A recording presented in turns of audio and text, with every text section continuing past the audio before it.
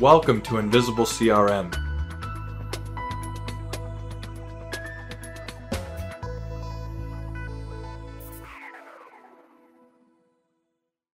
In this demonstration of the CRM desktop, you will learn to add a new contact, affiliate an email with a contact, account, and opportunity, and update an opportunity. These steps will be performed in Outlook, but will also automatically synchronize data with your CRM. Here is the scenario for this demonstration. You are acting as Vic Taylor, Senior Solutions Consultant at Silver Fox Industries, and you receive an email from Charlie Baxter, an existing prospect.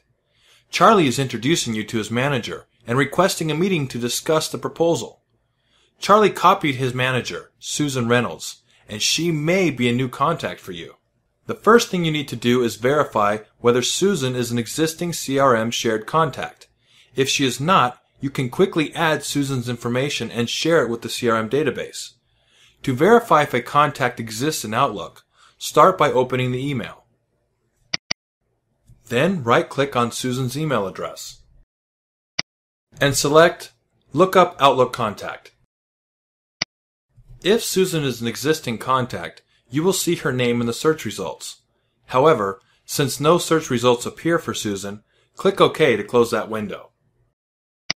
To add her as a contact, right-click her email address again and select Add to Outlook Contacts. This opens a new window where you can add additional details about the new contact that will be shared with the CRM. For now, just add basic information like Susan's job title, Senior VP of Sales. To fill in the account field, start typing Campbell and Associates in the space provided. You will see that the account name pre-fills, allowing you to select from the search results without having to type the entire name. Alternatively, click the button to the right of the account field to select from the list of all existing accounts. When you have finished adding information for the contact, click Save and Close. Great! Susan has now been added. Next, you want to associate the contact, account, and opportunity to Charlie's email. In the open email, click the gray share bar, which turns gold to indicate that the email is now being shared with the CRM. Notice that contact, account, and opportunity fields are now displayed and that the account is automatically filled in. Now click the Opportunity button and select from opportunities associated with this account. Now it's time to associate this email to one or more contact records. Start by clicking the Contacts button. Then select the contacts you want to associate with the shared email. For this scenario, choose All Contacts. You can click the arrow next to the Contacts field to see that all contacts are listed. Now click the Save icon. As a result of Charlie's request, you feel it's important to update the opportunity with additional information. To do that, start by clicking the hyperlink in the Opportunity field. This opens the Opportunity window.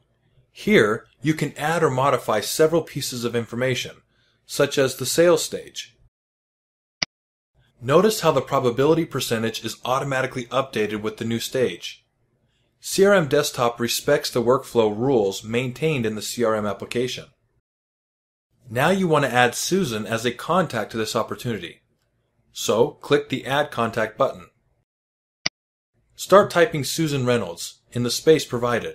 Her name will pre-fill, allowing you to select it before you finish typing her name.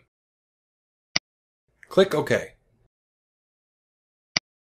You can see that Susan Reynolds has been associated with the email and is now added to the opportunity as an activity. When CRMDesktop is synchronized with the CRM application, the database will reflect these updates. Just click Save and Close to complete this step. You have just seen how to complete 3 steps in the sales process that will reflect in the CRM application without ever leaving Outlook. You have added a new contact, associated an email with an account, contact, and opportunity, and you updated an opportunity. In the next demonstration, you will see how to schedule a meeting with Vic, Charlie, and Susan and associate that meeting with the account, contact, and opportunity. Thank you for your time. See you next time.